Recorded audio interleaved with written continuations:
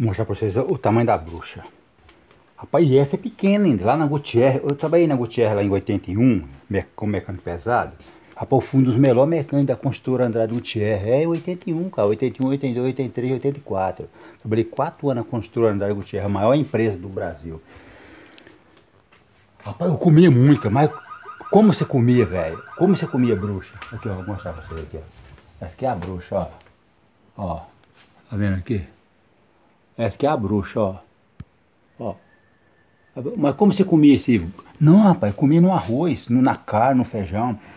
Era tanta em Guatemi, Mato Grosso do Sul, na hora de colocar alimento na comida, aí caía. Aí ele ia tirar, claro, é colocar salito, rapaz, ainda para derreter tudo quanto é coisa. Rapaz, aquilo foi cozidinho, tanto salito.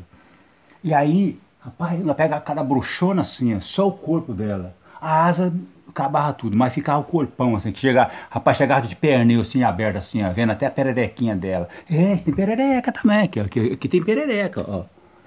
Ó, aqui é a bruxa, ó. Ah, meu velho, você já comeu bruxa? Sim, já comi bruxa. Você pode ver, olha lá, a pererequinha dela é ali, ó. A pererequinha dela, ah, meu velho, mostra a pererequinha dela, a pererequinha dela é ali, ó. A pererequinha dela. Por que tá aqui? Porque a lâmpada fica acesa, né, rapaz, à noite, né? Ah, lá, pode se clarear. Essa aqui fica acesa, essa aqui fica... Aí, 4 lâmpadas, tá? É 4 lâmpadas aqui, ó. Fica acesa, né? Ao ficar acesa, elas vêm aqui, montou aqui, fica aqui, né? Ah, esquentando, rapaz, isso dá cada pancada na luz, chega a quebrar a luz. Ah, meu velho, dá cada pancada na luz. É, rapaz, a bucha dá cada pancada na luz, chega a quebrar a luz. Ah, velho, cadê a pererequinha dela? A pererequinha tá aqui, ó. A pererequinha tá aqui, ó.